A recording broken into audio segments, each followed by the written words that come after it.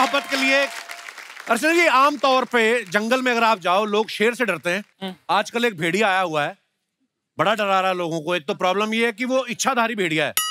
हाँ, इच्छाधारी भी कच्छाधारी भी है। वो कच्छा पहन के घूम रहा है और वो भेड़िया कब इंसान बन जाता पता नहीं चलता। हाय रब्बा। मैं भेड़िया फिल्म की बात कर रहा हूँ और आज भेड़िया की स्टार कास्ट हमारे बीच मौजूद है। जोरदार तालियां। वरुण धावन, बड़ा performance bro. Welcome Kriti. Thank you. देखो आप, ऐसा जोश देखा है आपने? विराजमान हो जाइए बस। शुक्रिया। और जाओ यार। सर, इतनी ये खूबसूरत लड़कियां आई आपसे मिलने के लिए आज। भाई ये आपके नहीं नहीं, आपके। मेरे मिलने वो आई, मेरी माँ, उनकी सहेली। भाई साहब, मेरे से मिलने लड़के नहीं आते। और वो सेम टाइप के कपड़ों में ये सारे आप। हाय, so sweet। हम इंदौर से आए हैं कि आज भेड़िया की फिल्म की हम सब टीम आने वाली, तो हम क्यों ना पेंगुइन बन के चले। सारे पेंगुइन्स बन के आए हैं। तो आप बाई एयर आए कि ऐसे करके आए? बहुत बहुत धन्यवाद, आप हमारे शो पे आए। क्या शानदार परफॉर्मेंस था आप दोनों का, वाह। थैंक यू सर, थैंक इतना हैंडसम भेड़िया देखा कभी किसी ने?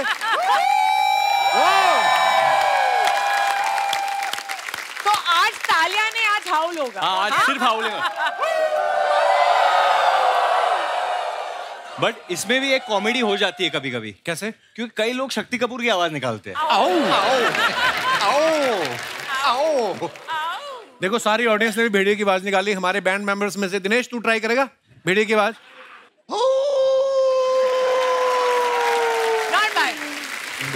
दिनेश, वो तो चल एक्टर है, बच्चा है, ऐसी हरकतें करता तो अच्छा भी लगता है। तू अच्छा लगता है ये सब करता हुआ।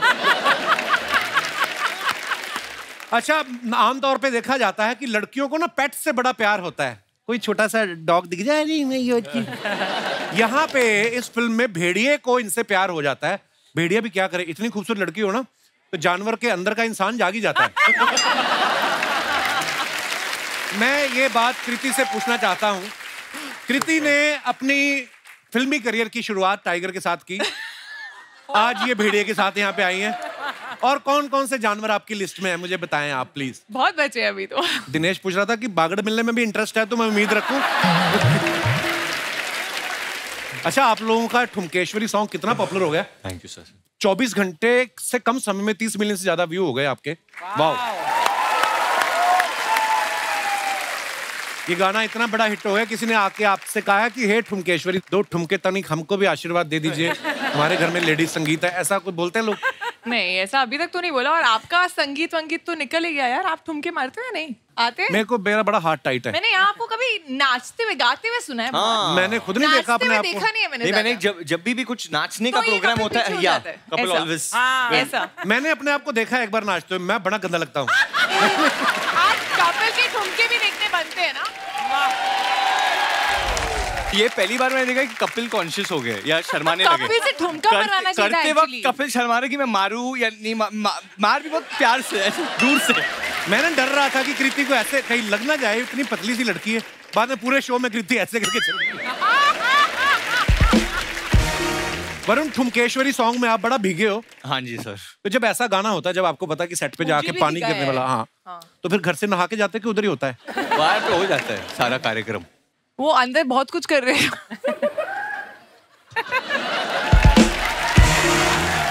नहीं, ये गलत ये बात है। मुझे बीच में डरा रहा था कि I want to go to the bathroom but I think I'll just do it here. नहीं, बहुत ठंडा पानी था। ये भी अरुणाचल में हुआ था। बीच में गर्म हो गया था थोड़ा सा।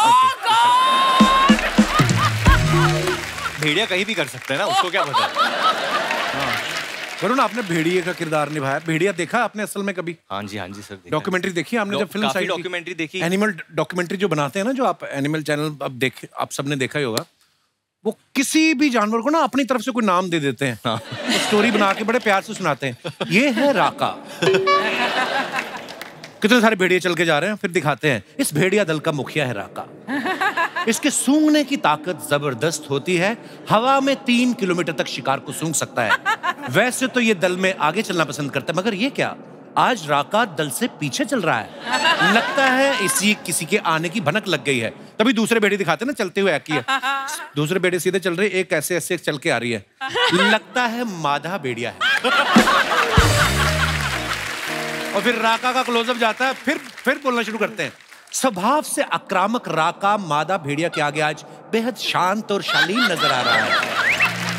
शायद ये मादा को रिझा के राका परिवार को आगे बढ़ाना चाहता है। एनीवेज, बड़ा कुछ करते हैं। आइए, आपका स्वागत है।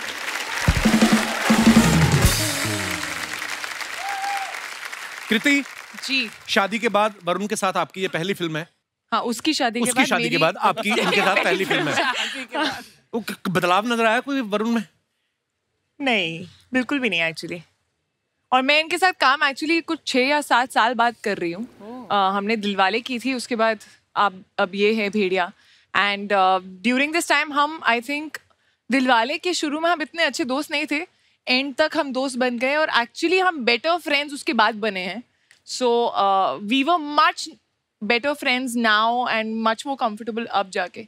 बट ये वैसे दिलवाले के वक्त कृति में बहुत एटीट्यूड होता था। मैं बहुत शाय थी और मैं बहुत चुप रहती थी, और कई लोगों को चुप रहना जो है वो एटीट्यूड लगता है। नहीं, ऐसा SR के काजोल मैम ये लोग इतने प्यार से बात कर रहे हो कृति।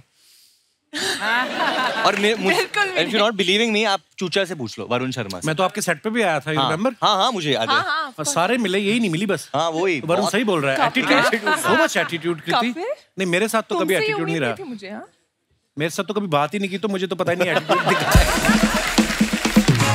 दोस्तों, आगे बढ़ने से पहले बुलाते हैं फिल्म से जुड़े दूसरे मेहमानों को। आप सबकी जोरदार तालियों के बीच प्लीज वेलकम मिस्टर दीपक डोबरियाल। अमर, दीपक भाई, अभिषेक भाई, आप तीनों का बहुत बहुत स्वागत है। Thank you. बड़ा कमाल का ट्रेलर है भेड़िया का। शुक्रिया सर। अच्छा, आजकल ना सरकार भी जंगली जानवरों को बड़ा प्रमोट कर रही है। थोड़ी देर पहले देश में चीते आए।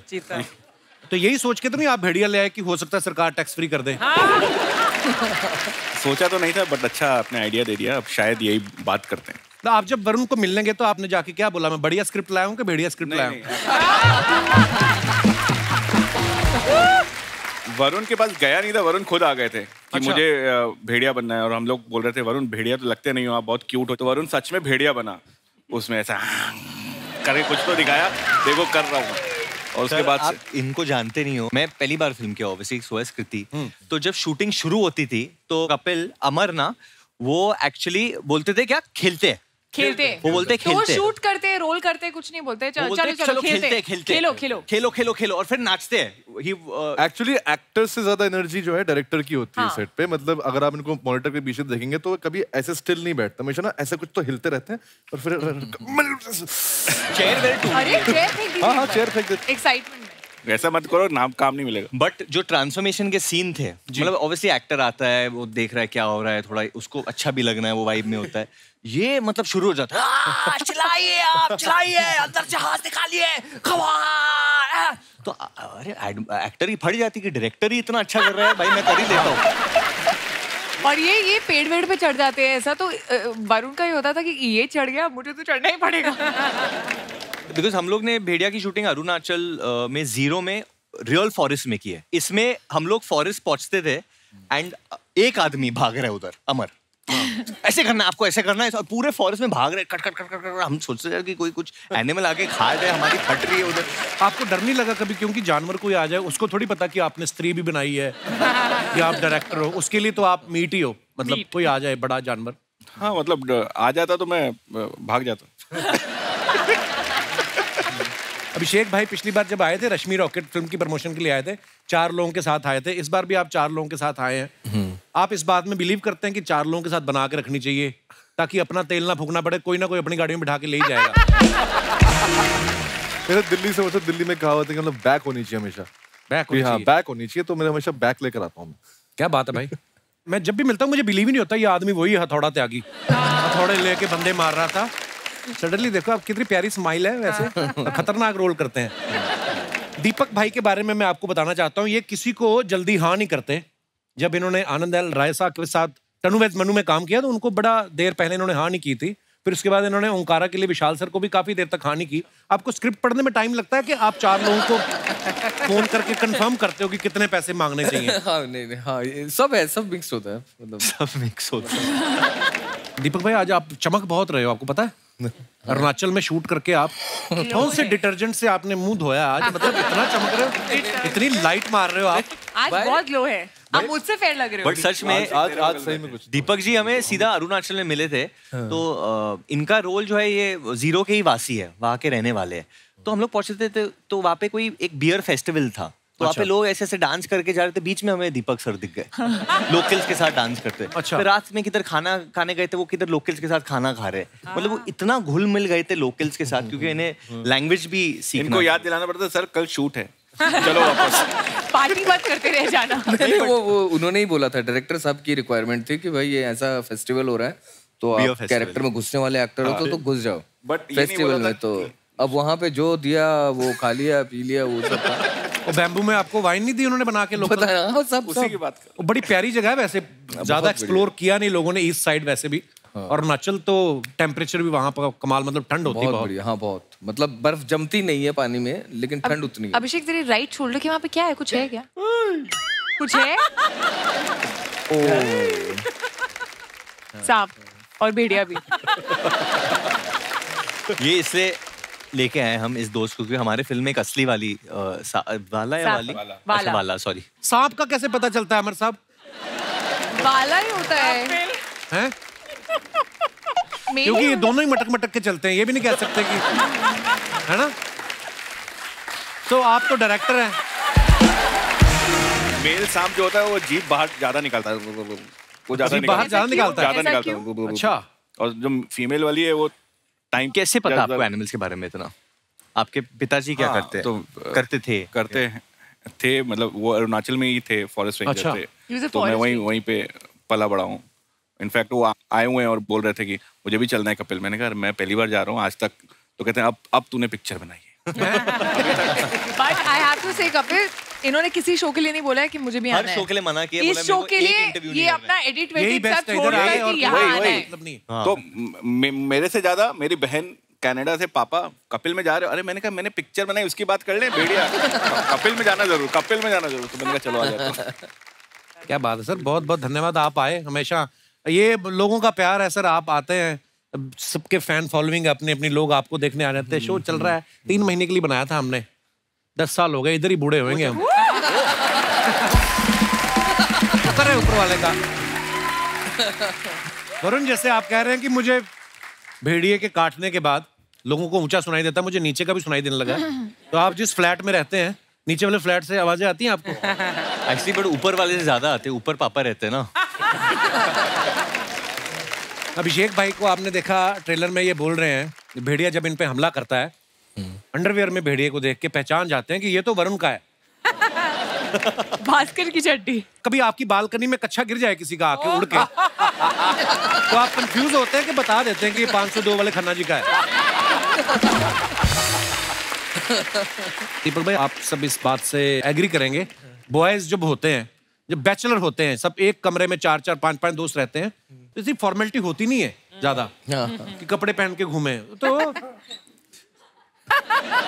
कृति सामने बैठी क्या बोले, मतलब कच्छे में घूमते रहते हैं लोग, होता ही ऐसे। आपके साथ आपने भी जब पहले स्ट्रगल के दिनों में साथ ही 4-5 यार दोस्त रहते होंगे। मैं लॉकर में रखता था अपनी चड्डियाँ। लॉकर में? क्योंकि मेरा दोस्त था ऐसा, पंकज शर्मा उसका नाम है। शर्म बिल्कुल नहीं थी उसको। वो क्या करता था? तेरे बॉक्सेस पहनता था? वो बॉक्सर नहीं, सारे कपड़े पहन लेता था। What? एक्चुअली ऐसा होता है, जब 4-5 लोग रह रहे हैं ना, जो सुबह पहले जल्दी उठ गया, कपड़े उसके हैं, ऐसा ही होता है। बिल्कुल। ऑडिशन देने जाना है, पहन के चला गया। मेरा ऑडिशन में कुर्ता, एक ही कुर्ता, कोई पहन के चला गया। कुर्ता तो ठीक है, दूसरे की चड्डी कैसे पहन सकता है कोई? अच्छा, जैसे इन लोगों ने जंगल में शूटिंग की, तो कोई भी जंगल सफारी में अगर घूमने जाता ना, तो सबसे पहले दिमाग में यही आता कि हमें शेर दिख जाएगा या चीता दिख जाएगा, फिर अगर आपको हिरन दिख जाए या बंदर दिख जाए, बहुत है, होता है ऐसे बार, है ना, ज्यादातर यही दिखते हैं। जैसे सेम हमारी फिल्म सिटी में बस आती ना, जब टूरिस्ट बस, सभी यही सोच के आते हैं अमिताभ बच्चन घूमते हुए दिखेंगे, सलमान या शाहरुख, फिर उनको दिखते हैं कीकू शारदा, शिमोना चक्रवर्ती, और खुश हो जाते हैं कि इनका तो हमने सोचा भी नहीं था। तो मैंने ये इसलिए पूछा, आपको ऐसा खतरनाक जानवर दिखा अरुणाचल के जंगलों में? अरुणाचल के जंगल में मिठुन देखा है, मतलब वो खतरनाक नहीं है। क्या देखा है? मिठुन। चक्रवर्ती ने क्लियर कर दो, क्लियर कर दो। मिथुन कौन सा होता है यार? नंदी बैल सुना है, जो शिवजी जिस पे बैठते थे, तो उसी साइज का बैल है। अच्छा, वहाँ पे मिलता है। इन्होंने तो खाना भी खिलाया मुझे। चीनी खाता ना, चीनी नहीं, सॉल्ट, नमक। आपने खिलाया भी था ना? नमक खाता है? हाँ, नमक। उसका ब्लड प्रेशर नहीं बढ़ता? नहीं, उसको नमक पसंद है। उसको बहुत पसंद है नमक। बर्फ में रहता हो सकता है, बोतल साथ लेके आता हो, नमक लगा के है। मैं कुछ चीजें आप सबसे पूछना चाहता हूँ। हम सब कभी ना कभी बच्चे रहे हैं। हाँ जी। ठीक है, और मुझे तो लगता है कि हर इंसान के अंदर बच्चा जो है वो हमेशा रहना चाहिए। ये हरकते मैं कुछ पूछने वाला हूँ। कभी फ्रिज का दरवाजा खोल के और धीरे धीरे बंद करके देखना कहाँ पे जाके लाइट बंद होती है। बहुत बार, बिल्कुल बहुत बार किया आपने? बहुत बार। इतने बड़े बड़े एक्टर हो गए, ये सब काम करते हो आप? हम भी तो बच्चे थे ना, छोटी बच्ची। अच्छा, नरेशन चल रही हो कभी और छींक आ जाए आपको और सामने वाले की रिस्पेक्ट में आपने कहा कि मारनी नहीं है, रोकनी है करके, ऐसे किया आपने कभी? नहीं, छींक मारिए, यौन वो खांसी में बदल जाए, पता नहीं क्या निकलता हो। यौन रोकिए। वो पर मैंने कहीं पढ़ा था, बोलते रोकनी नहीं चाहिए। पता नहीं है। हाँ, वो रोक के ये वाला क्या? बट आपने देखा एक उम्र के बाद आदमी यूजुअली वो कहीं भी पाता है। हाँ, पहले पता नहीं, बिगनिंग में हम लोग इतने कॉन्शियस, एक उम्र के बाद आप में इतने मैच्योर रहे तो आपको लगता है कि ये सब मोह माया है। तो जो जवान लोग होते हैं वो सब इतना ध्यान में, फिर बुजुर्ग जो हो जाता है ना आदमी, और बेटा आजकल क्या चलो, और तो फिर उनको कोई वो रहता नहीं है।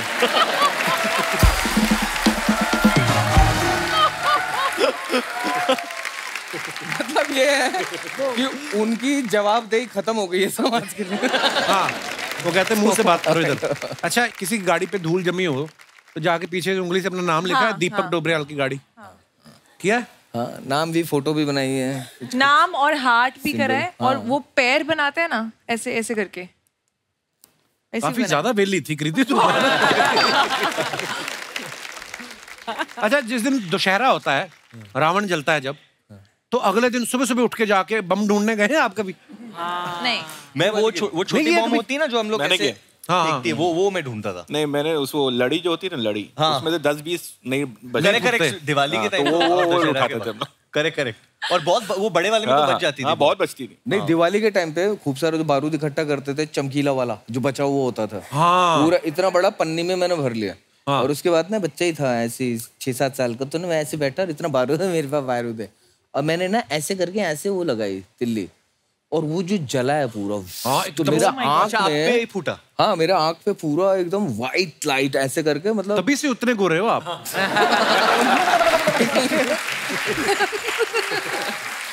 यहाँ तक निकला था ना, पूरा ही निकाल दिया। वो 3 घंटे के लिए मैं एकदम ब्लाइंड टाइप का हो गया था। इसके पीछे दोस्तों, इस वाक्य को शेयर करने के पीछे हमारा एक मकसद था कि हम संदेश दे सकें कि कृपया आतिशबाजी जो है वो बहुत ध्यानपूर्वक चलाएं और किसी बड़े की देखरेख में चलाएं। बीच में इंटेलेक्चुअल बातें भी करते हैं हम आजकल। अच्छा, कोल्ड ड्रिंक पीने के चक्कर में किसी शादी में घुसे हो आप भाई? हाँ। एक्चुअली ये बहुत इंटरेस्टिंग किस्सा है। मेरी जो अभी बीवी है नताशा, उस वक्त हम लोग डेट नहीं कर रहे थे, एंड वो फर्दर स्टडीज के लिए न्यूयॉर्क जाने वाली थी, and next day she was leaving. तो वो एक ही रात थी हमारे पास जब मैं अपना प्यार का इजहार करना चाहता था, एंड मैं उसको बोलना चाहता था कि यार you know if she agrees तो न्यूयॉर्क में फिर वो किसी और को डेट नहीं करेगी। रुमाल रखना आपने। हाँ। कुछ इस प्रकार। तो मेरा एक बहुत अच्छा दोस्त है अंकित, तो मैंने अंकित को बोला क्या करे यार, तो उसने बोला यार हमारी एक दोस्त इशिता की भाई की कोई शादी वादी है, उधर चलते हैं। नताशा 100% जाएगी, उसको इशिता से मिलना था और इशिता टाउन में। तो हम लोग ने डिसाइड किया कि हम लोग चला के जाएंगे उधर गाड़ी, कि इशिता को नताशा से मिलाना है। तो कुछ करके हम लोग ने गेट क्रैश किया, वेडिंग वाके, हम लोग किसी को नहीं जानते थे, नाचे वाचे, और एंड ऑफ द नाइट मैंने बोला आई लव यू। तो तुमने बेसिकली किसी और की शादी में प्रपोज किया? हाँ, बट उसने ना बोला उस वक्त, इसलिए। हाँ, इसको बेगानी शादी में अब्दुल्ला दीवाना।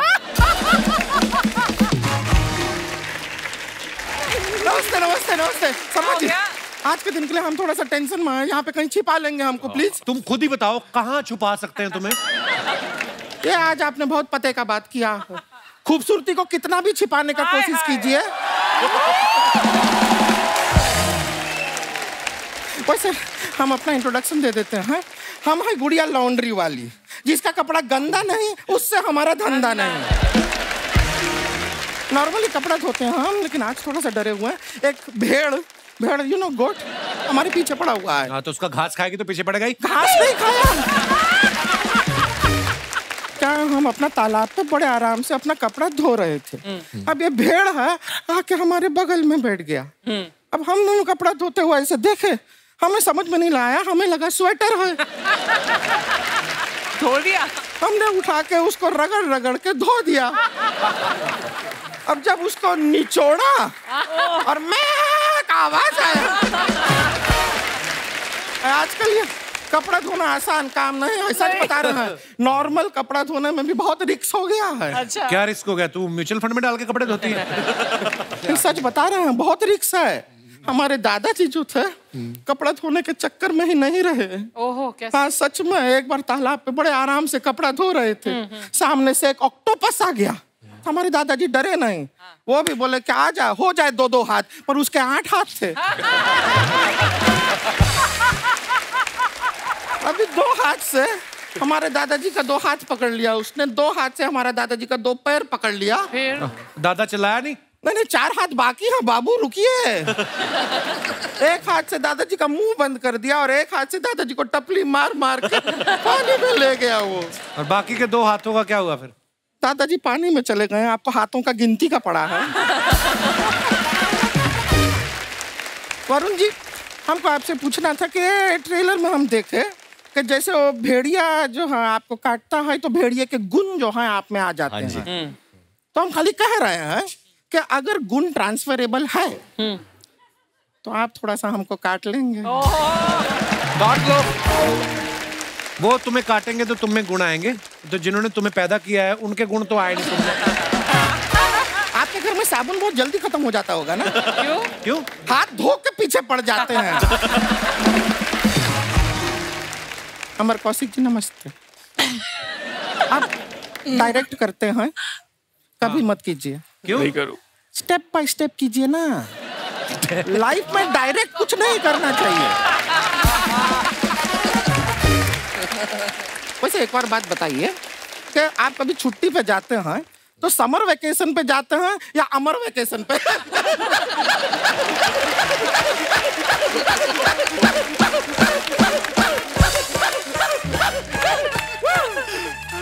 तू ना ऐसे हंसा कर तू। आप थक गए तो बैठ जाइए ना इधर, इसके गोद पे बैठ जाइए। नहीं, ये थोड़ा ये हमको 10 देगा, फिर हमको इसको 20 देना पड़ेगा।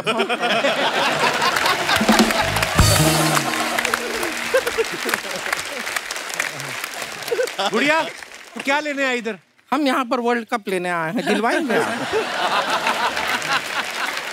जिस कॉन्फिडेंस से सवाल पूछते हैं जैसे आईसीसी के प्रेसिडेंट यही हैं। हम आप लोग से खाली एक रिक्वेस्ट करना चाह रहे थे। आप देख रहे हैं तालाब में कपड़ा धोना कितना डेंजर हो गया है, रिस्क कितना बढ़ गया है। तो इसलिए अगर आप लोग थोड़ा सा चंदा इकट्ठा करके एक अच्छा सा तालाब हमारे घर में बनवा देंगे। वॉशिंग मशीन में क्यों नहीं धोती कपड़े तू? ना, एक बार ट्राई किए थे, बहुत चक्कर आया हमको। अरे उसके अंदर बैठ के मत धोया करना, कपड़े डाल दिया कर। हम बाहर रहेंगे तो अंदर कौन धोएगा कपड़ा? मशीन धोएगी ना, तेरा टाइम बचेगा। ऐसा ऑटोमेटिक हो जाता है। हाँ, ऑटोमेटिक हो जाता है। वॉशिंग मशीन का बताना नहीं किसी को बात, हमारा धंधा चौपट हो जाएगा। वैसे टाइम बचा के हमको करना क्या है? हमारा कौन सा सर कोई बॉयफ्रेंड है इसको फोन करके हमको पूछना है मेरे बाबू ने ताना ताया ताया ताया नहीं ताया नहीं ताया, हमको क्या है? सच बोल रहे हैं, हमारे पास दीपक जी इतना फालतू टाइम है, एक दिन में 200 YouTube चैनल को हम सब्सक्राइब करते हैं बेल आइकन दबा के। सर मजाक नहीं कर रहे हैं, आपका भी कोई YouTube चैनल है हमको बताइए, बेल आइकन हम बहुत अच्छा दबाते हैं। वैसे अभिषेक जी, आप भी हैं वैसे, हैंडसम हैं, टॉल हैं, अच्छा काम करते हैं, तो अगर आप भी बुरा ना माने तो आप हमारे लिए कोई लड़का ढूंढ दीजिए। वो मैच मेकर थोड़ी हो, कास्टिंग डायरेक्टर हो। अच्छा, कास्टिंग बे। अच्छा, कास्टिंग डायरेक्टर हैं आप। तो फिर आप ऐसा ऑडिशन करके एक लड़का हमारे लिए ढूंढ लीजिए। नहीं नहीं, एक मिनट, ऑडिशन करके मत ढूंढिए, वरना हमको आपसे ही शादी करना पड़ेगा। क्यों? ये ऑडिशन कितना ही करा ले, सिलेक्ट खुद को ही करते हैं। क्या बात है यार।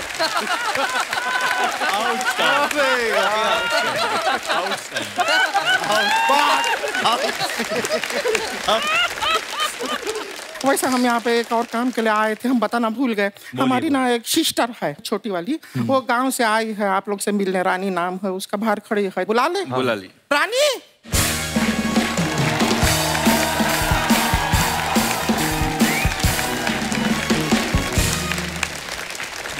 दीदी नमस्ते नमस्ते नमस्ते नमस्ते नमस्ते नमस्ते। ए दीदी, हाँ आप तो कह रही थी सारे मर्द एक जैसे होते हैं, लेकिन यहाँ पे तो अलग अलग बैठे हैं, कोई एक जैसा लग ही नहीं रहा है।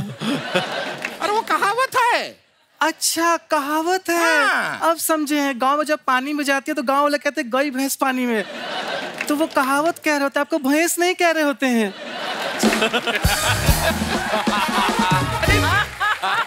दीदी आपने बताया नहीं, इतना अच्छा लड़का ढूंढा है आपने। हाय दैया, ये तो निरहुआ से ज्यादा हैंडसम लग रहे हैं। नहीं है ये लड़का। हाय दैया, हमको तो पूरा लड़का लग रहे हैं। नहीं मतलब लड़का है, लेकिन हमारा रिश्ते का बात जिससे चल रहा है वो वाला लड़का ये नहीं है। और कहाँ है ये सब लड़का वड़का का क्यों बात कर रहे हैं? अभी शादी में बहुत टाइम है हमारा उम्र ही क्या है, तुमसे 2 साल बड़े तो हैं। इसका मतलब हम 35 साल के हो गए। ये सब अंदर का बात यहाँ बताना नहीं होता है। अच्छा ठीक है, तो बाहर का बताते हैं। कप्पू जी पता है क्या, बाहर दीदी ने भैंस का पूंछ लेके ना दही में डुबो के चूस रही थी। अंदर का बाहर का कोई बात नहीं बताना होता है, ठीक है? और तुमसे कहा था कि तैयार होके आना, कपड़ा बदल के आना। जो पहन कर आई थी गांव से वही पहन के यहाँ पर आ गई। अरे दीदी, तो हम क्या करें, हम कहाँ कपड़ा बदले, शहर में लाइट जाती ही नहीं है।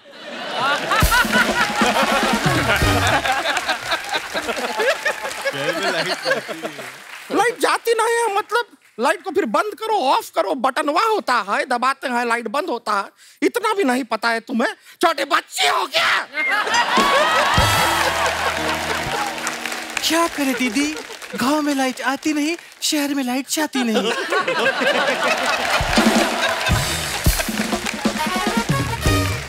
तुम ना हमसे बातें करो ही मत, हम हैं ही नहीं। गेस्ट आए हैं, डायरेक्ट गेस्ट से बात करो बस। जी दीदी। ठीक है? हे कृति जी, कैसी हैं आप? इतनी स्लिम, इतनी पतली हैं आप, ऐसा लगता है मसाला डोसा में से किसी ने मसाला निकाल लिया हो।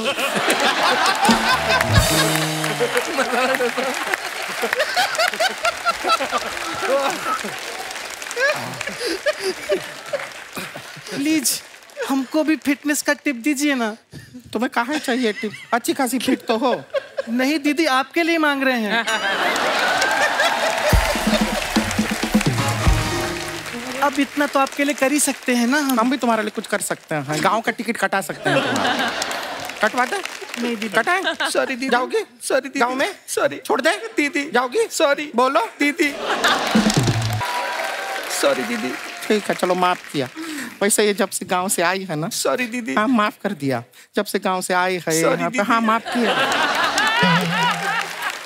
गांव से आके यहाँ पे हाँ माफ किए हम, किए माफ।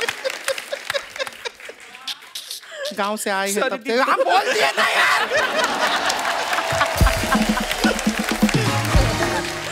गांव से आई है तब से हमको। सॉरी दीदी।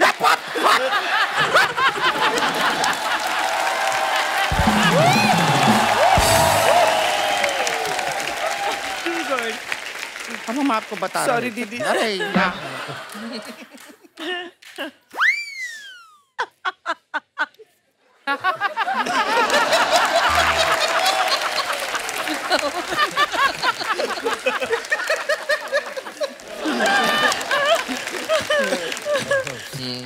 ए, माफी वाला। सॉरी दीदी।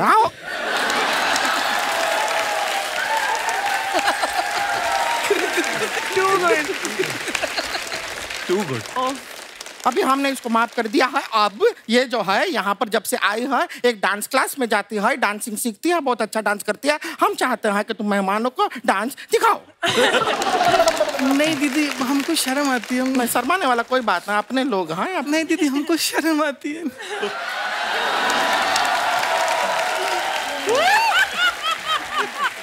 तो कैसी शर्म है दीदी? प्लीज हमको शर्म आती, बात को गोल गोल मत घुमाइए। दीदी सबके सामने मुझसे नहीं होगा।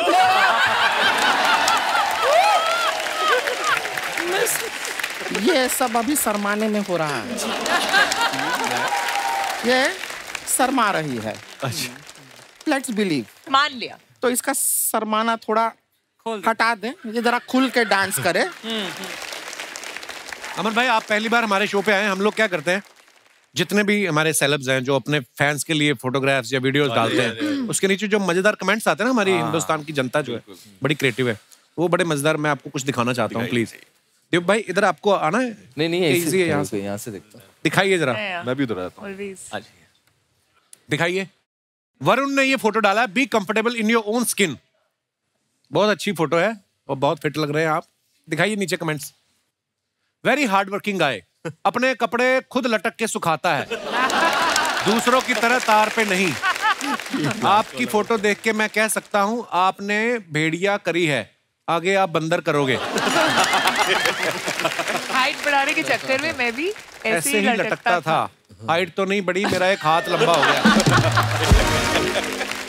और दिखाइए। लगता है इन्होंने अपने सफेद कपड़े भूरे रंग के पजामे के साथ मशीन में धो दिए। सर, आप यहाँ खुद लटके हो या किसी प्रोड्यूसर ने लटका के रखा है? और दिखाइए। कृति ने फोटो डाला है, बहुत अच्छा। दिखाइए नीचे कमेंट्स। ऐसी सालियां दरवाजा रोकें तो जीजा पूरा घर नाम कर दे। आप इतनी लंबी हैं, पीछे लगे झूमर का बल्ब खराब हो जाए तो खुद ही बदल लेती होंगी। आप दरवाजे पे स्टॉपर लगवा लें तो ऐसे पकड़ के खड़े होने की जरूरत नहीं पड़ेगी। और दिखाइए। दीपक जी। घास में सोना, सोना पानी में। वो जगह का नाम था। अच्छा, नाम है जगह का। सोना पानी ऑफिशियल, उत्तराखंड। दिखाइए जरा कमेंट्स। बड़ा एम्बैरेसिंग होता है जब आप पी के रात को गार्डन में ही सो जाओ।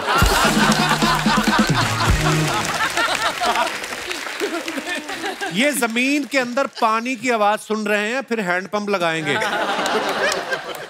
इन्होंने टीम इंडिया पे पैसे लगाए थे, वो 10 विकेट से हार गई। घास में अगर 100 का नोट दिख जाए तो मैं भी ऐसे ही लेट के उठा लेता हूं। और दिखाइए। बहुत भारी। Back to basics. Now it's time Mantra 2022 waiting for the all new adventure. भाई क्या, कितनी इंग्लिश, कितनी कैसे? This was your New Year post? I think so. What? In बनियान? दिखाइए नीचे कमेंट्स। आपको देख के लगता है आप पेड़ पे चढ़ के शहद भी निकाल सकते हैं। किसी ने रिप्लाई किया, लेकिन तौलिया पहन के मत जाना वरना मक्खियां तुम्हारा शहद निकाल। और दिखाइए। ओ स्त्री कल आना। 2 years of our स्त्री, some behind the scenes मस्ती फोटो स्त्री wouldn't have been। काफी लंबा चौड़ा है जो लिखा है। कमेंट्स पढ़ते हैं। सर, आपकी हैंडराइटिंग से पता चल रहा है कि दीवारों पे ताकत की दवा वाले विज्ञापन भी आप ही लिखते हैं।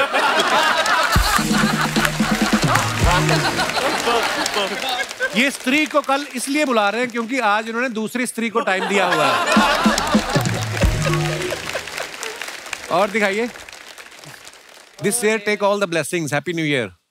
डेविड सर के साथ वरुण जी का ये फोटो है। आइए देखते हैं comments. So cute, but Varun भी लाइक, आशीर्वाद तो ठीक है, अगली फिल्म कब दोगे? पापा मैं तो अपनी चप्पल मांग रहा था, आपने आशीर्वाद दे दिया। यार डेविड सर इतने क्यूट है ना। मैंने आपको किस्सा सुनाया ना शायद। एक बार ट्रेडमिल पे चल रहे थे, जिम में मुझे मिले तो 2.5 पे ट्रेडमिल था। I can believe that. जितनी तेज चल रहे थे ना, उससे तेज वो ट्रेडमिल तक चल के आए थे। मैं गया, मैं कहा डेविड सर ये क्या कर रहे हो, थोड़ा तेज कर लो। कहते नहीं रहने दे। मेरे को सब बोलते हैं मैं ऐसे क्यूट दिखता हूँ, तो तेज मत करना। सच? हाँ, आपके पिताजी आपके सर पे हाथ रखते हैं, हमारे तो मुंह पे रखते हैं।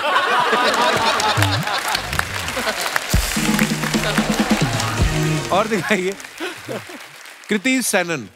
बॉजों। फ्रेंच में हेलो। फ्रेंच में हेलो। दिखाइए नीचे कमेंट्स। एफिल टावर बस थोड़ा सा ही बड़ा है कृति से।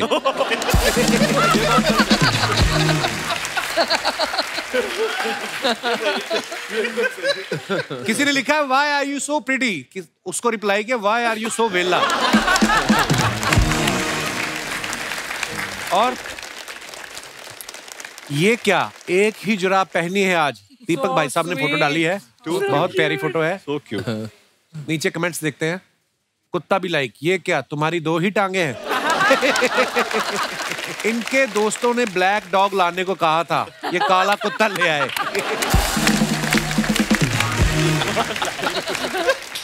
ये दोनों बैठ के सोच रहे हैं यहाँ तो खंबा था, कहाँ गया? नेक्स्ट। ओए होए होए, क्या बात है, छा गए भाई साहब। Romantic photo. It's a wrap for the great weddings of Munni's amazing time with some wonderful people. आइए नीचे कमेंट्स देखते हैं। मैंने 4 पैग लगा लिए, फिर भी मुझे आप में शाहरुख खान नहीं दिख रहा।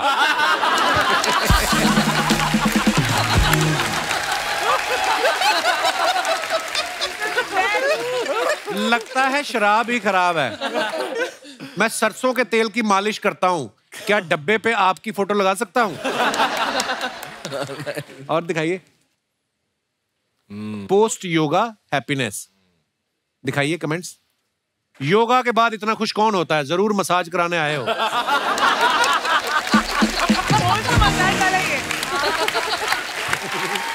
सही पकड़े हैं। ऐसे अकेले लेटे हुए हो, क्या फायदा इतनी बॉडी बनाने का। आगे। Oh wow. Kriti Sanon. Neon. Caption is neon. Neon Sanon Kriti Sanon.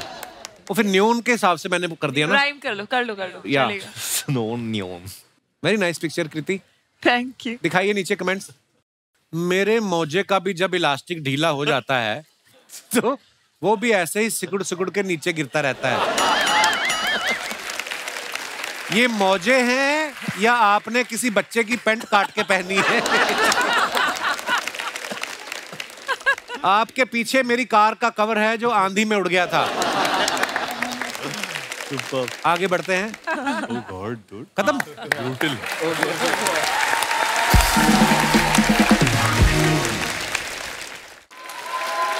हमने न्यूज में सुना था कि कृति ने बच्चन साहब का पेंट हाउस रेंट पे लिया है, तो हम लोग सोच रहे थे कि कृति ही ले सकती है। हाँ। और उन्हीं का ही ले सकती है। अब राजपाल यादव का घर ये ले भी नहीं सकती, क्योंकि उनके हिसाब से वो दरवाजे तो ऐसे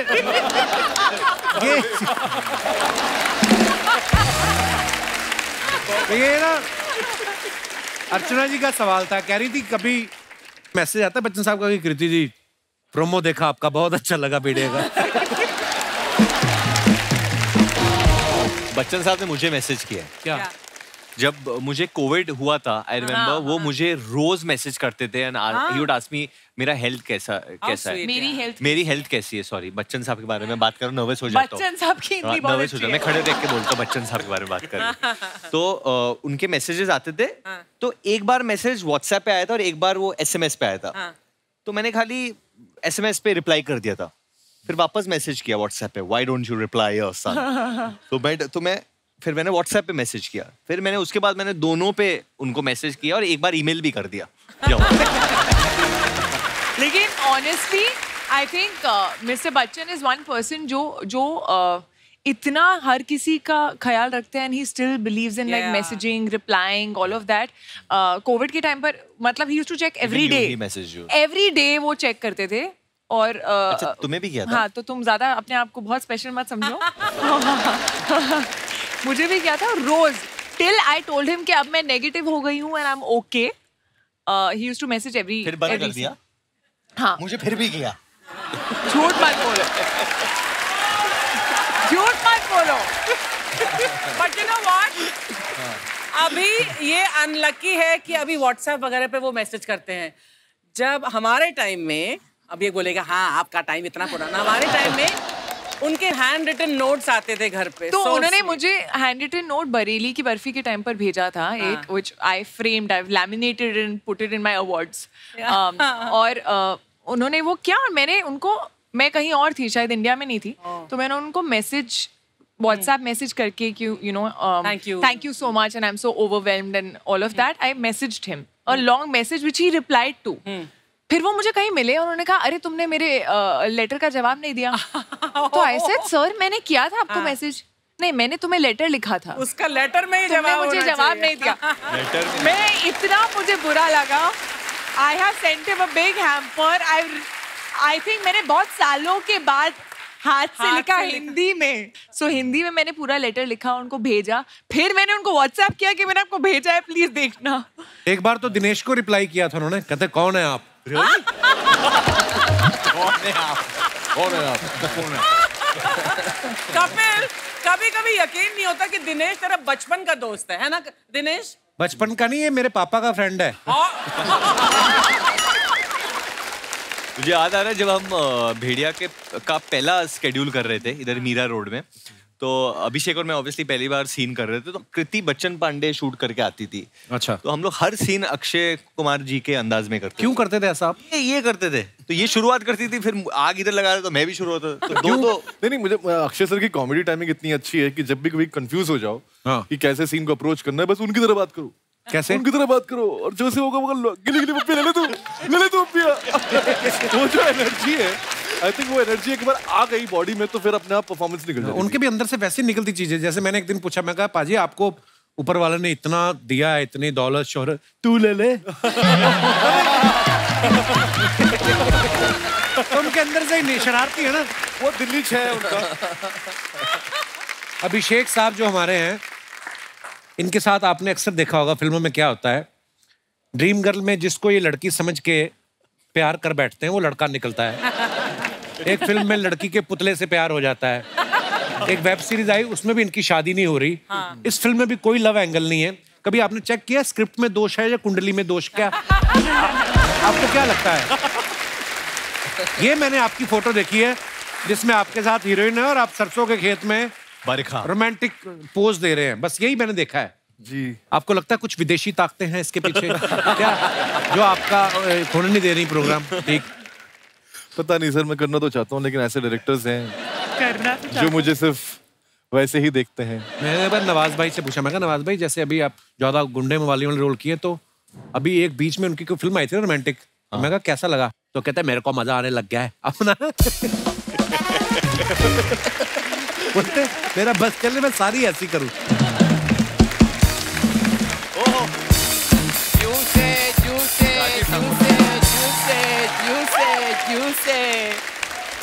ठंडे पॉपकॉर्न, ठंडे पॉपकॉर्न, ठंडे चिप्स, ठंडी कोल्ड ड्रिंक होती है। जिनके घर में फ्रिज होते हैं उनकी ठंडी होती है। सर हमारे तो हालात इतने खराब चले, हमारी तो बर्फ ठंडी नहीं हो रही आजकल। तो उस दिन तू आया ना एपिसोड में, हाँ, तो सोनी साहब का फोन आया था तेरा, उनको वो बड़ा अच्छा लगा। क्या? वो तेरी एग्जिट। बोल रहे थे एग्जिट बड़ी अच्छी लेता है, इनको लेके दिखा एग्जिट, ऐसे ही वापस जा, मजा आ जाए। यार अभी मैं आया हूँ टीम भेड़िया। हाँ, टीम भेड़िया, टीम भेड़िया, ये टीम गधा। ये सर, और ये हमारे प्रेसिडेंट। देखा गधों वाले काम, गधे होके प्रेसिडेंट इंसान को रखा हुआ है। तू ऐसे आदमी को रख जिनको तेरी भाषा समझ आती हो। पांडे कब आएगा? यार इतनी इंटेलेक्चुअल बातें चल रही थी, तू कहां से बीच में आ गया? देखो मुझे जरूरी बात करनी, मैं कर लूं जरा, अगर आपकी इजाजत हो तो? बिल्कुल नहीं। ओके वरुण सर, ये मेरा थिएटर है। क्या बात है? या सुपर हिट टॉकीज, तो ये अच्छा चल रहा है अभी, तो मेरे दादाजी चाहते हैं कि मैं इसकी चेन खोलूं। अच्छा, या तुझे पता है अभिषेक भाई उनका कास्टिंग एजेंसी भी है, पता तुझे? हाँ जी, हाँ जी, हाँ जी। हाँ, तो ये मुझे आते ही कह रहे थे, कहते यार पूरे शो में यही गलत कास्टिंग हुई है।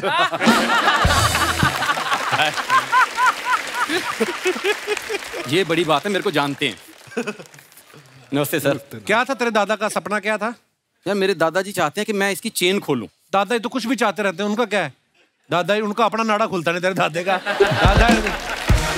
दादा का सपना नहीं था चेन खोलने का, इनका गिरोह है। मैं आपको बताऊं, इसका दादा क्या करता है, चलती ट्रेन में चेन खींच के ना और दूसरी ट्रेन में छलांग लगा देता है। एक बार 2 ट्रेन चल दी, बीच में आ गया खंबा, दादाजी अभी तक लटके हुए हैं वहां पे। तो किसी ने उतारा भी नहीं, उन्होंने हाथ ऐसे कर दिए रेलवे वालों ने, नीचे लिख दिया खतरा। तो ये इनके दादाजी हैं। कपिल शर्मा, इतने बड़े बड़े लोग आए हैं, वो मेरे दादाजी की बातें थोड़ा सुनने आए हैं, अपनी फिल्म के प्रमोशन के लिए आए हैं। अमर सर, मैंने ना भेड़िया का ट्रेलर देखा था, जैसे वरुण सर को भेड़िया ने काटा ना, मुझे ऐसे लग रहा रात को जंगल में मुझे भी भेड़िया ने काटा है, क्योंकि रात को मेरी भी आवाज निकल रही है। ऐसे होता है? हाँ, सुबह सड़क पे गाड़ी दिखती है तो ऐसे पीछे भागने का मन होता है। हाँ हाँ। तो ऐसे तेरे को कोई ऐसे ऐसे करे तो ऐसे ऐसे करने का दिल करता है। हाँ। और तेरे को कुत्ते ने काटा है, जा इंजेक्शन लगवा जाके। मैं इंजेक्शन क्यों लगवाऊं? I am fit and fine. कुत्ते को लगवा, उसको थोड़ी पता तू कौन सी ब्रीड का है फालतू में। दीपक जी, आपने फिल्मों में इतने अच्छे दोस्त बनते हो ना। हाँ। ये मेरा दोस्त देख लो। काश तू भी मेरा फिल्मों में दोस्त होता। 2 घंटे में बात खत्म। 20 साल से मेरे पीछे पड़ा हुआ है ये। 20 साल हो गए कपिल शर्मा हमारी दोस्ती हो यार। क्या बात है यार, आज तक हमारे में कुछ नहीं बदला। नहीं क्यों नहीं, मेरा तो बड़ा कुछ बदल गया है। फिर तो नहीं लग रहा होगा। जा यार, तू क्यों तंग करने आ जाता है? ये आदमी ना, ये अपना टैलेंट नहीं पहचानता। कई आदमी को पता नहीं होता कि उसके अंदर स्किल क्या है। नहीं तो ये बंदा मसाज में इसका कोई हाथ नहीं पकड़ सकता। क्यों? क्योंकि मेरे जोशी ने मुझे हाथ देके बोला था कि मैं मुंबई में राज करूंगा। उससे तेरा मुंह देखा होता तो बता देता कि तू मसाज भी करूंगा। जा यार, मुंह की बात मत करो। आज भी मैं अभिषेक सर कहीं ऐसे गली में निकल जाऊं ना, तो लड़कियां मुझे क्यूटी पाई कहती हैं। हाँ, ये देखो। आपको पता है, जनगणना वाले जब आते हैं ना लोगों के घरों में, तो ये हमेशा ही बोलते हैं कि बच्चे 2 ही अच्छे। जब इनके घर में आए ना, इनके उन्होंने 3 देखे, फिर भी कहते हैं आप एक और ट्राई करो, ये तो खराब हो गए। ये क्यूटी पाई देख लो। क्यूटी पाई है? हाँ, बंदरों की 4 पाई लगता है तू। सर, जब मैं पैदा हुआ था, नर्स ने हाथ में लेके ऐसे बोला, ओहो बहन जी, आपका बेटा तो चांद का टुकड़ा है। हाँ, फिर इसकी मम्मी कहती चांद का टुकड़ा आप रख लो, हमें बर्फी का टुकड़ा दे दो। क्योंकि ये तो अगले साल फिर हो जाते हैं। बच्चों का क्या है, बर्फी खाए, कहती हमें 3 साल हो गए। ये तो जिस अस्पताल में पैदा हुआ ना, उसकी दीवार पे लिखा हुआ था सवाल ही पैदा नहीं होता। ये हो गया। क्या कहना चाहते हो? मैं कुछ नहीं, हमारा अच्छा चल रहा था, अच्छी बातें हो रही थी। तो यार मैं भी उनको सर, मेरी एक छोटी सी कंप्लेंट है। मेरे थिएटर में मैंने आपका ट्रेलर चलाया। हाँ जी। तो ट्रेलर चलाते ही ना, जैसे वो कांच से भेड़िया निकला ना, वो तो स्क्रीन से 2 भेड़िए निकले सर, और अंदर घूम रहे हैं। अंदर? हाँ जी सर, प्लीज उनको ले जाओ। ये हमारे घर के बागड़ बिल्ले जो पीछे खड़े हैं ना, कमजोर से, ये मेरे ससुर हैं। और ये जो आगे खड़ा है लंबा सा, ये मेरा साला है। जैसे आप फिल्म में बोल रहे हैं ना, सारे कुत्ते मुझे फूफा फूफा बोल रहे हैं, तो ये उन कुत्तों की बुआ है पीछे जो है। बड़े पापा, आप कुत्तों की बुआ हो? आपने बताया ना कुत्ते मेरे कजन है। तो तू बड़ा इंसान का बच्चा है, चूहिया के बॉयफ्रेंड। और तुम दोनों भेड़िया क्यों बने हुए हो? अरे दामाद जी, हमारा ज़मीर जाग गया। आप हमेशा कहते हो ना हम पड़े पड़े खाते हैं, इसलिए आज से हम मेहनत करके खाएंगे। मेहनत करके? खाना गर्म करके तुम लोग खाते नहीं हो? फ्रिज में कुछ खाने को ना मिले इनको, सब्जी बर्फ के साथ चपातियां खा जाते हैं। इतने ढीठ लोग हैं ये। अरे बेटा, जब रोटी के बाद लोग आइसक्रीम खाते हैं तो हम रोटी के साथ बर्फ क्यों नहीं खा सकते? वैसे भेड़िया बनने के फायदे बहुत है। क्या? पहले हम दुकान में जाके जब चीजें उठाते थे, तो दुकानदार हमको लात मार के भगाते थे। आजकल वो भाग जाते हैं हमें देख के। वरुण सर, जब से भेड़िया बने हैं ना, लड़कियां मुझे क्यूटी पाई बोल के ऐसे चूम लेती हैं। और तेरी माँ ने तेरे को कभी चूमा नहीं? बकवास करता है। हट। वैसे कृति मैम जी, मैं भेड़िया बन के बड़ा क्यूट लग रहा हूँ ना? काफी क्यूट लग रहे हैं। ठीक है, थैंक यू थैंक यू। आपका भेड़िया तो छोटे छोटे जानवर खाता है ना, ये रात को सोते सोते तकिए की रुई खा जाते हैं भाई साहब। बहुत खराब है ये। ओह, मारूंगा तेरे। मैं कर क्या रहा है? जाके जीजा के पाँव छू और उनसे शगुन के 5000 रुपए ले लो, जा। ये भेड़िया देख लो, परसों बिल्ली उठा के लेगी इसको, और भेड़िया बन के घूम रहा है। बिल्ली उठा ले। और तुम लोग बने भेड़िए हो, 5000 ले लो। हरकतें तुम्हारी भिखारियों वाली है। तो भेड़ियों में भिखारी नहीं होते? सारे भेड़िए शिकार थोड़ी करते, थोड़े मांग के भी तो खाते होंगे। पॉइंट है। एक काम कर, वरुण धवन के जाके पाँव छू ले और उनके पास से ATM पिन मांग ले। ATM पिन क्यों? अरे उसने बटुआ ऑलरेडी चुराया है। कार्ड तो हमारे पास है, ATM पिन तो चाहिए ना। देव भाई, इतने कमाल के आपने कैरेक्टर किए हैं, आज विलन का किरदार में आ जाओ। पीटो दोनों को आज जितना मन करता है। देखो हिंसा मत करो।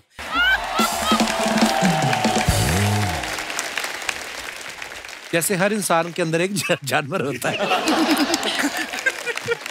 जैसे आपके अंदर भेड़िया आ जाता है। हाँ जी। कई बार होता है ना कि हमारी माएं बोलती है तो सारा दिन उछलता रहता है तो बंदर है, या ये बड़ा चालाक है तो लोमड़ी है। आपको क्या लगता है आपके अंदर कौन कौन सा जानवर है? अभिषेक आपसे शुरुआत करते हैं। हम लोग को बोलना चाहिए ना उसके लिए, वो कैसे बताएगा? आपको क्या लगता है कृति? गिरगिट। गिरगिट। पर ये जब कैरेक्टर्स करते हैं तो बन जाते हैं ना एकदम अलग, रंग बदल लेते हैं। कॉम्प्लीमेंट। कॉम्प्लीमेंट। और इनके अंदर कोई जानवर है कि बर्फी है?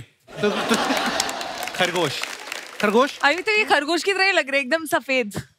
क्यूट, बहुत क्यूट है। गाजर भी खाते हैं? गाजर खाते। और अमर कौशिक साहब? लियो है तो शेर है, दिखते छोटे बट शेर है। लियो तो मैं भी हूँ। तुम शेरनी हो। मना नहीं किया। बाकी बचा वरुण। वरुण के अंदर कौन सा जानवर छुपा है? भेड़िया और थोड़ा सा जोई है इसका, जो एक पेट है ना, बीगल है। मेरा जो कुत्ता बीगल वो कूदता बड़ा रहता है ना? हाँ? कुत्ता नहीं, मेरा बेटा है वो। नहीं कूदता रहता है, मैंने कहा।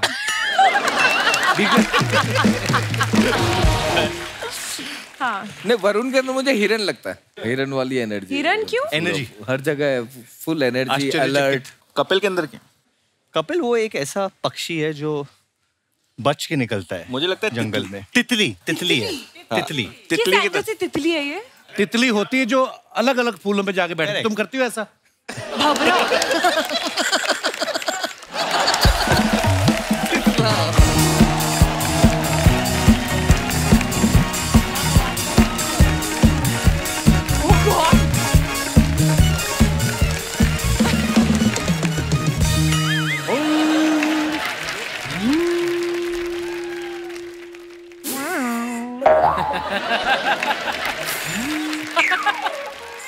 उस्ताद जी, अरे उस्ताद जी, उस्ताद जी आपको सुनाई नहीं दे रहा? ये क्या कर रहे हैं आप? देख नहीं रहे हो मैं बांसुरी बजा रहा हूँ यहाँ पे। ये तो बीन है। बीन है? तभी मैं कहूँ मैं बांसुरी बजा रहा हूँ तो सांप क्यों निकल के आ रहे हैं बाहर? अरे ये सर नमस्कार, भेड़िया की पूरी टीम आई हुई है, क्या बात है। वरुण जी नमस्कार।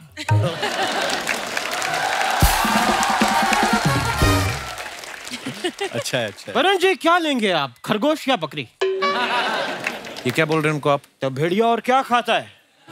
आपने कभी देखा कि भेड़िया अपना वो बिस्किट खा रहा हो? तो ये क्या है? ये बिस्किट है। नहीं, बिस्किट तो अलग बात है, ये तो मैं अपने लिए बना रहा हूँ।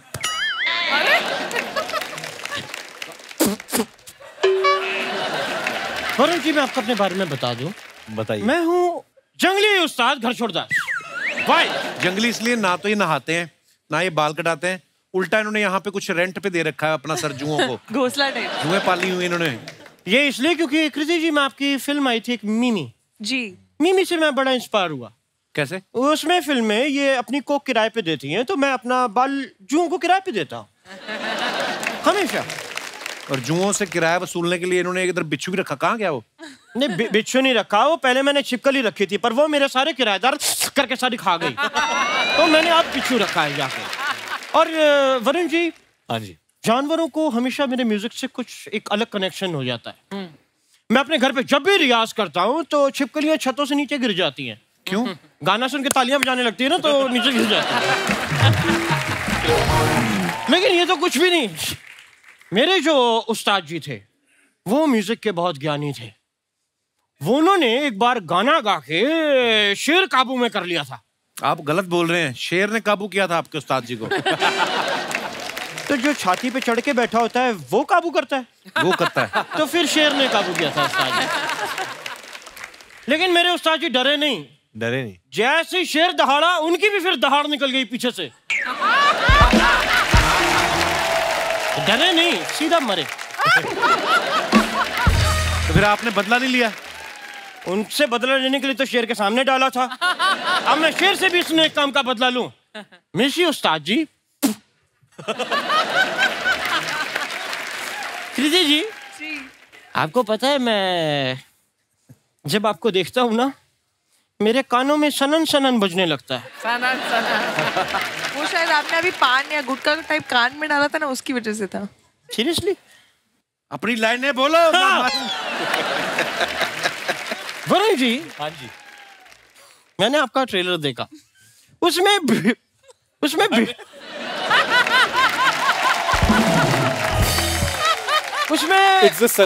भेड़िया आपको काट लेता है। हाँ जी, और आप भेड़िया बन जाते हैं। हाँ जी। इस चक्कर में मैंने अपने एक चेले को सांप से कटवा दिया। फिर क्या फालतू में मेरा चेला वेस्ट हो गया। कृति जी, जब भी मैं आपको बड़े ध्यान से देखता हूँ ना, मेरे कान में सनन सनन बजने लगता है। अभी अगर वरुण ने तुम्हारे झापड़ मारा ना तो धवन धवन भी सुनाई देगा। आप हमारी मेहमान के साथ फ्लर्ट कर जा रहे हैं, बदतमीज। वरुण जी, धवन से याद आया, आपके पापा बहुत बड़े डायरेक्टर हैं, ब्रदर भी बहुत बड़े डायरेक्टर हैं। अगर आप उनसे मुझे एक कंबल दिलवा दें। कंबल? हाँ। वो लोग फिल्में मांगते हैं तो कंबल मांग रहे हो आप। तो मैंने फिल्म करके भी कंबल ही लेना, तो डायरेक्ट कंबल ना मांग लूं मैं। उस्ताद जी, आप ऐसी बातों से उनका टाइम वेस्ट कर रहे हैं हमारे मेहमानों का। टाइम से याद आया कि मुंबई में बहुत गलत बात ये फैली हुई है कि मुंबई में लोगों के पास टाइम नहीं होता। ये झूठी बात है। नहीं, सच्ची बात है। झूठे? ये इतनी झूठी बात है। कल शाम को एक आदमी की मैंने छोटी सी पॉकेट मार ली। लोगों ने मुझे 6 घंटे तक पीटा है वहां पे। ऊपर से कुछ लोग तो इतने उत्साहित हो गए कि उन्होंने अपने ऑफिस में फोन करके कहा, कहते हैं हम लंच बाद में करेंगे, जरूरी काम याद आ गया। उस्ताद जी, बहुत फालतू बातें हो रही हैं आपकी। शुक्रिया।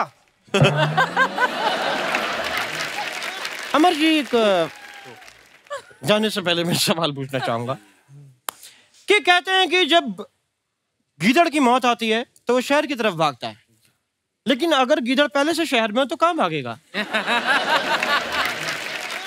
जंगल। आप घबराइए मत, आपको कोई कुछ नहीं कह सकता। हम है ना इधर। हेलो, आप शहर में रहिए बिंदास। मैं शक्ल से गीदड़ दिखता हूँ, मैं गीदड़ हूँ नहीं। ये कल शाम की बात है, मैं पेड़ पे उल्टा लटक के हारमोनियम बजा रहा था और वहां पे 6 गीदड़ आ गए मोटरसाइकिल पे एक साथ। कौन से गीदड़ मोटरसाइकिल पे आते हैं? तो कौन सा बंदा है जो पेड़ पे उल्टा लटक के हारमोनियम बजाता है? आगे की बात सोच रहे हैं, पीछे जो मैंने कहा वो उनके दिमाग में नहीं आ रही बात। ये तो वही बात हो गई, बंदर क्या जाने भैंस के आगे बीन बजाना। बंदर क्या जाने अदरक का स्वाद। अरे अदरक से याद आया, मुझे एक जरूरी काम से जाना है, क्योंकि मुझे किसी ने फोन किया था कि आप 6 बजे तक आ जाना वरना हम चाय नाली में फेंक देंगे। तो 8 बज गए हैं, मुझे निकलना होगा।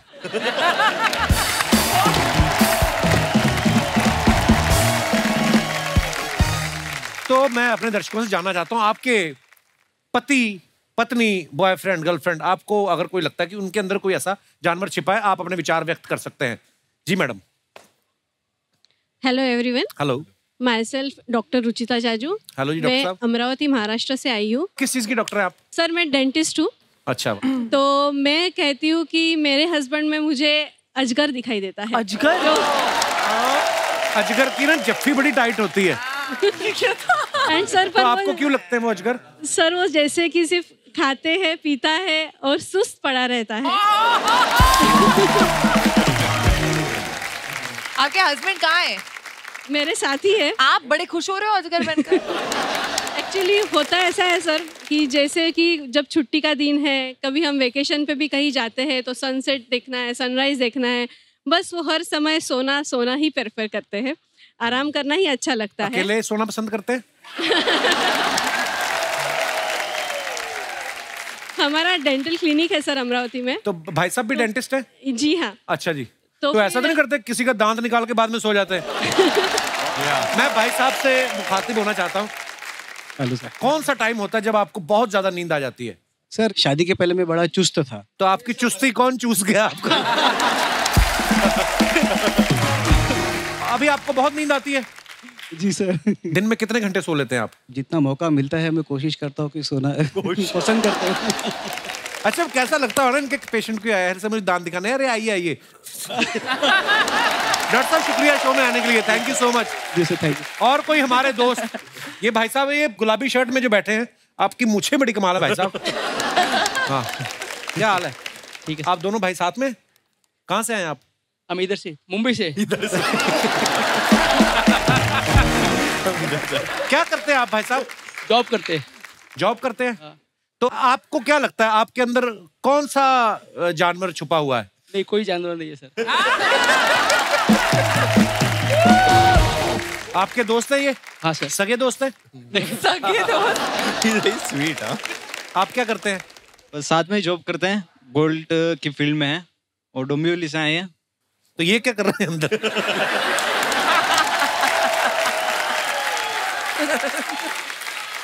तो गोल्ड का काम करते हैं आप? हाँ। तो अभी आप दोनों इधर हैं तो गोल्ड अकेला पड़ा हुआ है उधर। कोई तो जानवर छुपा होगा आपके दोस्त के अंदर, आपको क्या लगता है? इनके अंदर मेरे को लगता है कि एक गाय छुपी हुई है। क्यों? दूध देते हैं ये?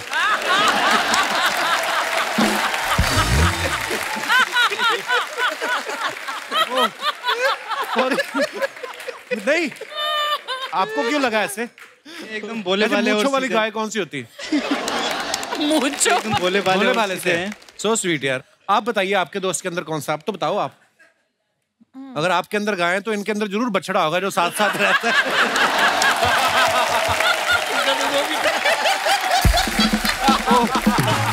यार पर आप बड़े प्यारे हैं दोनों। आप, हमें बड़ी खुशी आप हमारे शो पे आए। Thank you, thank you. और कोई हमारे दोस्त जी? Hello everyone. हेलो, क्या नाम है आपका मैम? मेरा नाम रचना दुबे है। दुबे जी बहुत बहुत स्वागत है। कहाँ से आए हैं आप? मैं मुंबई से ही हूँ। अच्छा जी। वैसे जो आपने सवाल पूछा, वैसे आज इस शो पे मैं और मेरी बड़ी बहन आए हैं अपने जीजा जी के साथ। ये आपकी बड़ी बहन है? हम दोनों अपने जीजा जी के साथ आए हैं। अच्छा, तो एक और बहन है? एक और बहन है। तो वो बहन कहाँ है? एक और बहन है जो इनकी वाइफ है, वो घर पर है। तो पहले तो जीजा जी से बात कराइए जरा। जीजा जी महाराज।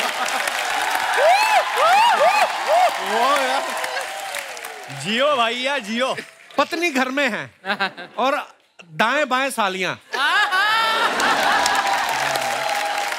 वाह वाह, जीजाओं के शाहरुख खान है ये। तो जैसा कि आपका सवाल था कि आपको अपने पार्टनर में कौन सा जानवर दिखाई देता है, मेरी और मेरी बड़ी बहन की अभी तक शादी तो नहीं हुई है, कोई पार्टनर तो नहीं है, पर हमारे जीजा जी में जो हमें जानवर दिखाई देता है उसके बारे में मैं आपको बताना चाहूंगी। तो 5 साल पहले जब मेरी बहन के साथ इनका रिश्ता तय हुआ था, तब ये हमें बिल्कुल पांडा की तरह दिखते थे, भोले भाले सीधे साधे। अच्छा। पर अब जैसा कि समय आगे बीतता गया, ये अमेरिका रहते हैं और जब हम इनसे वीडियो कॉल पे बात करते हैं तो बिल्कुल ये चूहे की तरह गायब हो जाते हैं मेरी बहन की शेरनी जैसी आंखों को देखकर। जैसे ही वो दहाड़ मारती है, उनकी एक नजर पर इनको सारे घर के काम करने पड़ते हैं, तो ये पांडा से अब फिलहाल चूहा बन चुके हैं। First of all hi Kapil sir, hi everyone. Hello. या तो सबसे पहले तो yes I am feeling very safe क्योंकि मैं बताता हूँ क्यों। क्योंकि इनकी बहन से जब मेरी शादी हुई, हाँ जी, इनकी बहन को मैं उनकी हिरन जैसी चाल, हिरन जैसी सुंदरता देख के इतना ज्यादा मंत्रमुग्ध हो गया था। अब मैं ये बोल रहा हूँ कि वो हिरनी कब शेरनी बनी आज तक मुझे उसका पता नहीं चला, बट मैं अपनी वाइफ मतलब हाँ उनमें शेरनी देखता हूँ। तो उनमें शेरनी दिख गई, तो ये जो 2 शावकों के साथ आप आए हैं, ये आइडिया। इनमें शेरनी नहीं दिखती, सालियों में नहीं दिखती ना। हाँ, ये जो मूंछों के अंदर की मुस्कुराहट आपकी आ रही है ना, पर आपके जीजा जी बड़े क्यूट हैं। बहुत बहुत धन्यवाद, आप हमारे शो पे आए। थैंक यू कपिल, शुक्रिया। और कोई हमारे जो आपके आगे बैठे हैं भाई साहब, मूंछों पे ऐसे कर रहे हैं, मेरे को पता नहीं क्यों लग रहा है। ओह क्या महाराज, धन्यवाद सर। कैसे आप? हाय एवरीवन, सभी को नमस्कार। नमस्कार। मेरा नाम अजय काबरा है, मैं थाने से आया हूँ। क्या किया था जो आपको थाने में रखा? सर अच्छा, थाना डिस्ट्रिक्ट से उन्होंने फोटो लगा रखा था, मैं खुद ही रहने लग गया। सर अच्छे भले फिट आदमी को बेल बना के रखा हुआ है मेरी बीवी ने। किस आदमी की बात कर रहे हैं आप? वो अजय काबरा की सर, जो थाने में रहता है। अच्छा। और आज खुशी की बात यह है कि बीवी के साथ नहीं आया है तो खुल के बोल पा रहा है। तो ये जो आपके साथ बैठे हैं ये कौन है? नहीं सर, मेरी इतनी किस्मत भी नहीं कि सालियां आई हूँ।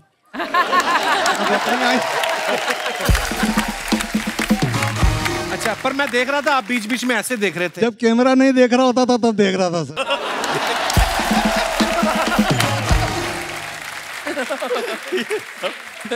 अब मुझे पता चला आप थाने में क्यों रहते हो। आपको रखवाया गया वहां पे। सर बड़ी मजेदार बातें करते हो आप। धन्यवाद सर। तो सर होता यह है कि वो मेरी श्रीमती हेल्थ फ्रीक है। अच्छा जी। तो वो कहती है भोजन के एक कोर को 32 बार चबाना चाहिए जी। और जब मैं ऐसे ऐसे 32 बार चबाता हूँ तो बेल वाली फीलिंग आती है।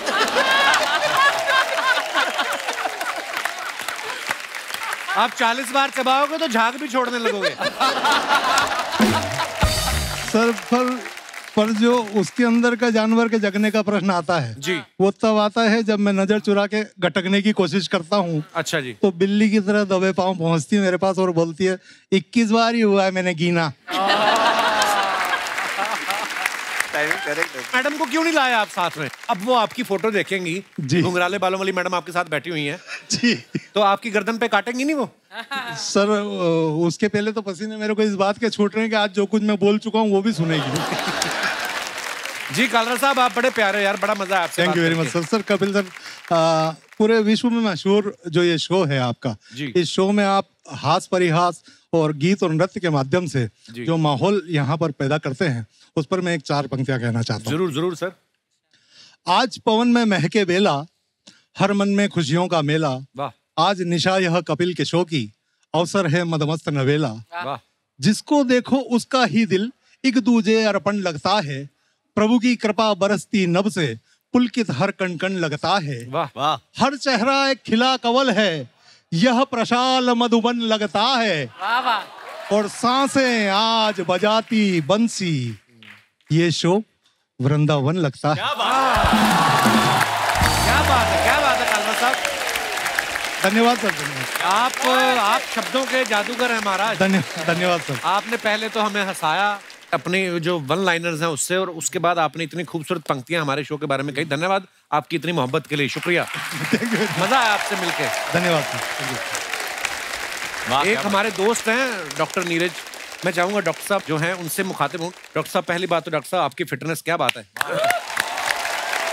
डॉक्टर साहब कुछ गुरु ज्ञान दो हमें, हमारे दर्शकों को, क्योंकि हंसी मजाक तो चलता रहेगा। मुझे लगता है कि ये जो आजकल स्पेशली मुंबई हो गया या दिल्ली हो गया, ऐसे शहरों में जहाँ पे हाई राइज बिल्डिंग्स हैं, हम लोग धूप शायद कम लेते हैं और हर किसी का विटामिन डी कम निकलता है।